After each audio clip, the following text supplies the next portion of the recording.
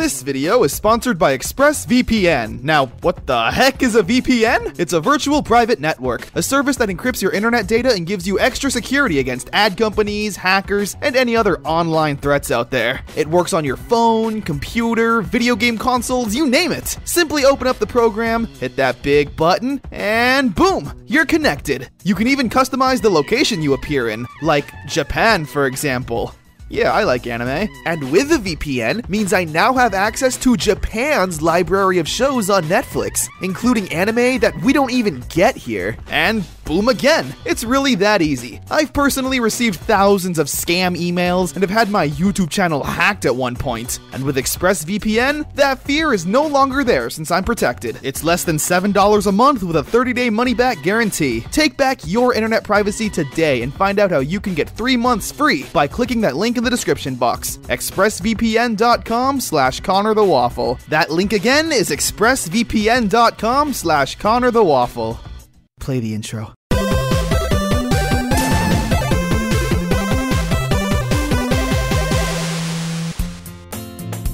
Okay, so a few years ago I made 3 videos about Wario bootlegs, Yoshi bootlegs, and Princess Peach ROM hacks. They've since been taken down for reasons. But today I decided to re-upload all 3 of them in this Ultimate Mario bootleg compilation. So if you've never seen them before, enjoy. And keep in mind, these videos are old, so they're not great. Let's start things off with a game called Yoshi's Adventure. Sounds innocent enough, and so far, looks innocent enough. Let's begin.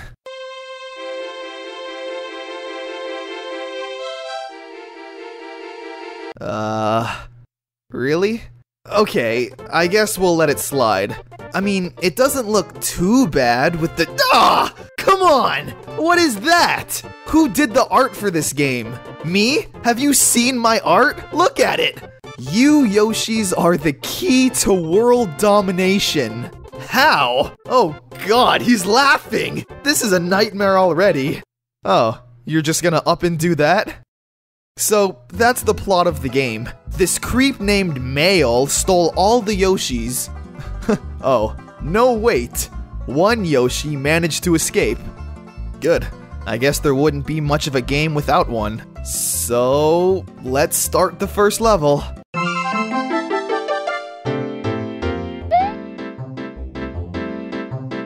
Well, let's be fair here. What's that saying? Never judge a book by its cover. Let's apply that here. Apart from the visuals that scream Microsoft Paint, which again, I can't really judge since this is my art, the gameplay is surprisingly really solid. Like, to the point where I'd call it fun. Yeah, the game is really fast and simple. Yoshi's normal jump is insane, and the fact that you can add the flutter kick to it makes it all the more enjoyable, meaning that there aren't any cheap deaths. So, if it happens, it's 200% your fault. Overall, the game is pretty fun, apart from occasionally feeling empty and lacking in overall identity and structure. But who am I to judge? IGN? The game lacks an overall identity. Shut the hell up! Also, to be honest, the game's visuals do kind of grow on you after you play for a few minutes.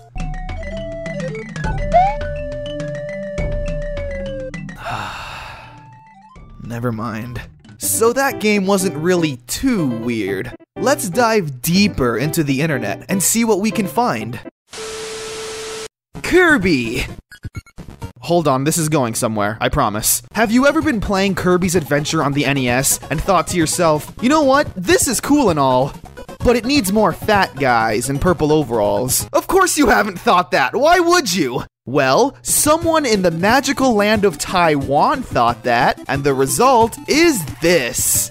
Wario Land 2, featuring a giant godlike Wario who has come to devour the land. Please don't look at me like that. Wario Land 2, not to be confused with Wario Land 2, is a bootleg created by the JY Company, a Taiwan-based video game company known for making loads of NES bootlegs that no one should ever have to play. The game itself is literally Kirby's Adventure on the NES, just replaced with a poorly implemented Wario sprite. He still has the copy ability and can float somehow, just like Kirby could. However, there are a few times where you can still spot Kirby because the game was programmed very poorly. Wario always has this pink shade no matter where you go, so sometimes he really stands out. You sicken me! The game is fine, I guess, but it's just so whatever. It plays exactly like Kirby, just with a more unappealing sprite. I guess it makes some sense, considering Wario and Kirby both like to eat a lot. And then there's this.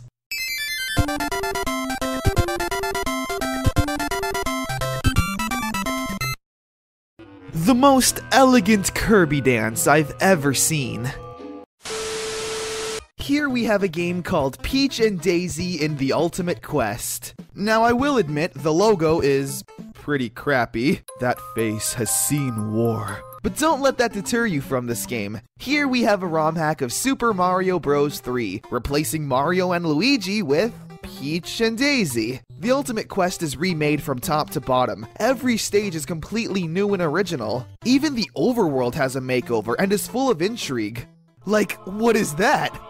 I don't know, but I want to go there. The game is really well designed. The levels are all creative and enjoyable, albeit a little empty sometimes. A few clouds and mountains here and there wouldn't hurt. There's also some cool new power-ups. Like, instead of the frog costume, we now have a power-up that turns Peach and Daisy into mermaids, which is infinitely cooler. Peach also sometimes just doesn't have a face. Sometimes she does, sometimes she doesn't. She's a strong, independent woman. She can do whatever she wants. Also, did I mention that this game is hard? Because wowee, it can be difficult. Definitely meant for the more skilled Mario 3 players. I mean, this right here is World 1. Ugh, give me a second to get used to the game. Princess Peach isn't used to this kind of hectic chaos. She spends most of her time standing around a cell waiting to be rescued, and all of a sudden you expect her to be a parkour ninja? If you're looking for a good, fun challenge, this right here will do it. Oh hey, we got a letter from Mario. Princess, visiting planet Zebes. Samus sends her love. I've sent a little souvenir. See you soon. Love, Mario.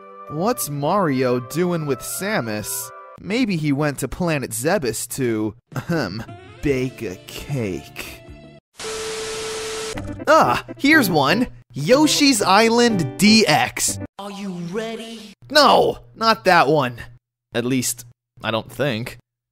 Alright, let's break this down. We have a low-resolution, ugly picture of Yoshi with this bootleg-looking logo and a Donkey Kong Country background. Not to mention Biebersoft. Is it too late to go back?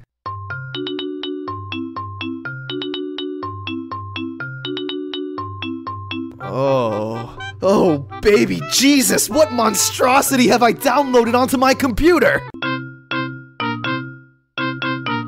It's like, where do we begin? Yoshi's tongue that's poorly animated? The stage layout that makes no sense and is just a mishmash of random blocks thrown wherever? The fact that the game lacks any kind of physics? Or how about the obvious one? Everything is Donkey Kong Country related. Okay, I lied, there's some booze. But still, this is awful. The objective of the game is to eat all of the fruit you see on screen. All 2 of them. Kind of like Yoshi's story, but, you know, bad. You also have to eat all the enemies, which is a total chore. Then you find the exit and leave. That's it. Do that about 4 or 5 times throughout multiple low-resolution Donkey Kong stages, and congratulations! You've beaten the game, and you can celebrate with all of your friends. Like the Star Fox crew, and who are you? Ugh! I'm uninstalling this right now!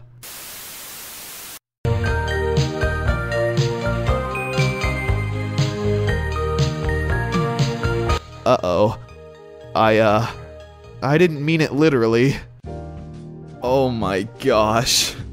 Well, I guess we're playing. Wario Date is a dating simulator where you play as Wario, not trying to find him a relationship, but scamming people and exploiting their emotions and want for love for money. Love. There's no force more powerful in the world than love. Sounds like the perfect way to scam some chumps out of their money. So our first victim is Luigi, where we end up playing Truth or Dare because we want to scam him somehow? I don't see how that works. And it just goes on for like 15 minutes, and it's not even like funny. It's dialogue like, Luigi opens the door rubbing his head. Hello? Hey, Luigi. Oh, Wario. What is it? I was just driving by and saw your lights go out. It's like, who cares? What is this? So we end up playing Truth or Dare, and some hijinks ensues, like Luigi daring Wario to eat a spider web. Great. It's then Luigi's turn, and he goes for a dare, where we can then dare him to... kiss? Oh no. I dare you to kiss me? Oh, stop this! What? Yeah, my thoughts exactly! Easy there, Wario, don't look too excited. So Luigi actually ends up not doing the dare, saying he wants his first kiss to be with someone special. But he's willing to give Wario 100 coins instead, which is kinda weird. I think a more proper response would have been, get out of my house. But regardless, the plan works, I guess. Yay, Wario. But what if Luigi said yes and kissed him? There's no money to be made. Wait, why do I care?